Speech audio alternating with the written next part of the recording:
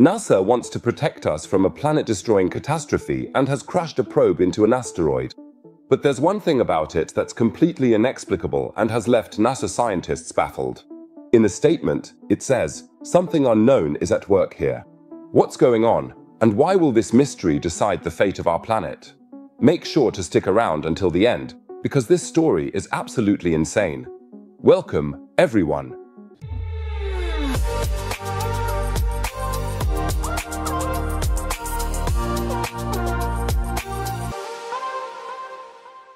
Today we're talking about asteroids, planetary defense, and astronomical mysteries. The perfect combo for an AstroTim video. If you like that, go ahead and subscribe to the channel right now. Subscribing is completely free, you'll never miss a video again, and it really helps me out. And you might hear it, my nose is totally stuffed up. I'm a little sick, but I still wanted to present this exciting topic for you in this video. If you want to honor this, please leave a like, a thumbs up. Maybe we'll get 5,000 thumbs up. That would make me very happy. Maybe I'll get better faster. No idea. So, now to the topic. Today we're looking at a mission that was actually celebrated as a great success, but whose aftermath took researchers completely by surprise.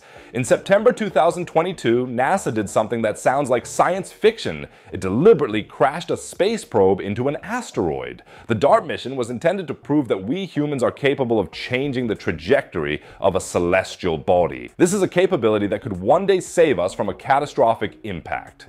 So that we don't have to send Bruce Willis up there with a nuclear bomb.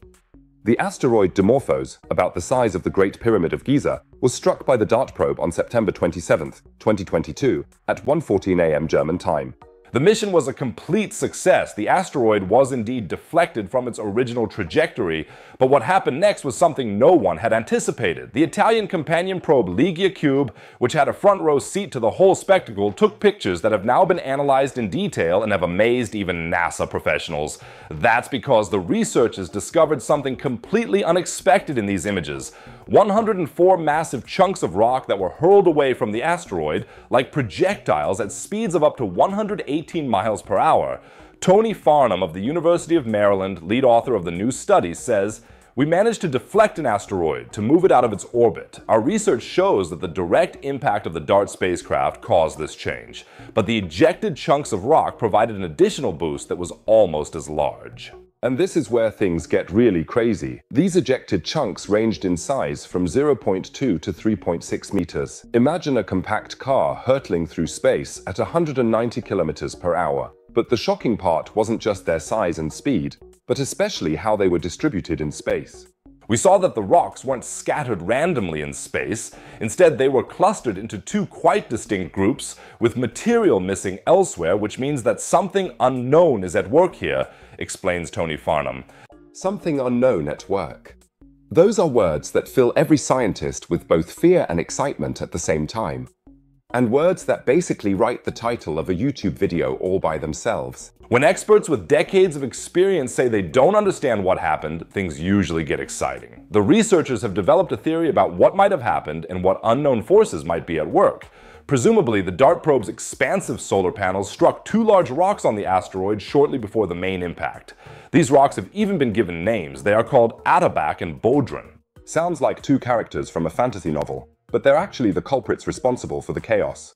Jessica Sunshine, one of the researchers involved and a professor of astronomy and geology, explains, DART's solar panels probably hit two large boulders on the asteroid which have been named Atabaque and Bodhran. Evidence suggests that the southern cluster of ejected material is likely to consist of fragments from Atabaque, a boulder with a radius of 3.3 meters. But why is that a problem? Quite simply, the chunks that were thrown off gave the asteroid an extra push, and not in the direction the NASA probe was flying, but perpendicular to it. This means that Dimorphos was not only deflected, but could also start to tumble and rotate. Imagine you're playing pool and you hit the cue ball. Normally you would expect it to roll in a certain direction.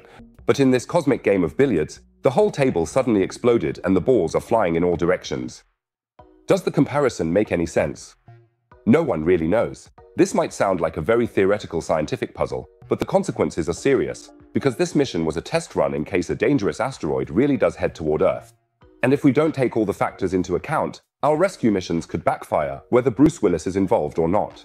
What's especially interesting is the comparison with another NASA mission. Jessica Sunshine has actually been involved in a collision like this before during the Deep Impact mission when a probe crashed into a comet. And the difference couldn't be greater. Deep Impact hit a surface that consisted mainly of very small uniform particles, so the ejected material was relatively smooth and continuous, she explains. And here we see that DART hit a surface that was rocky and full of large boulders, which led to chaotic and filamentary structures in its ejection patterns.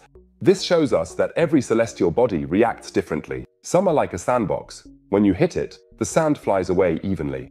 Others are like a pile of gravel. The stones go flying all over the place. And here comes the truly frightening part. The rocks that were flung away generated more than 3 times as much momentum as the DART probe itself. It's like innocently ramming a nut into the ice, and suddenly a whole avalanche breaks loose with many times more energy.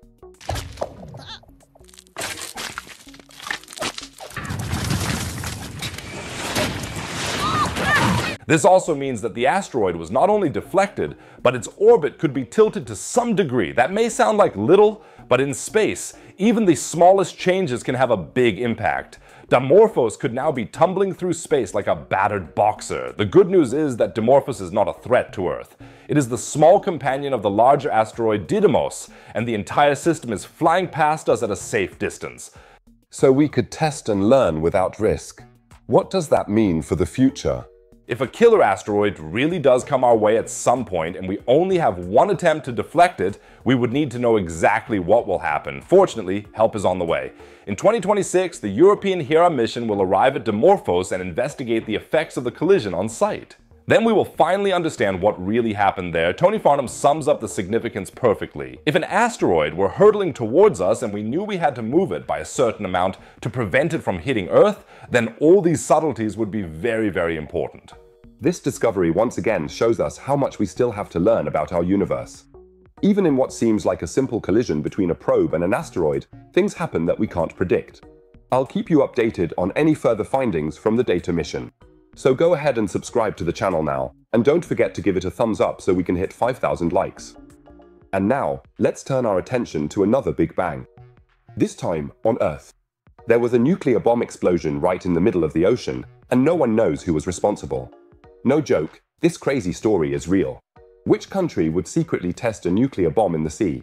Find out everything about this story in the video shown at the top right. It's super exciting, so you shouldn't miss clicking it. And if you still can't get enough of space and science, click below on the right. Otherwise, I'd say see you in the next video. Take care, everyone.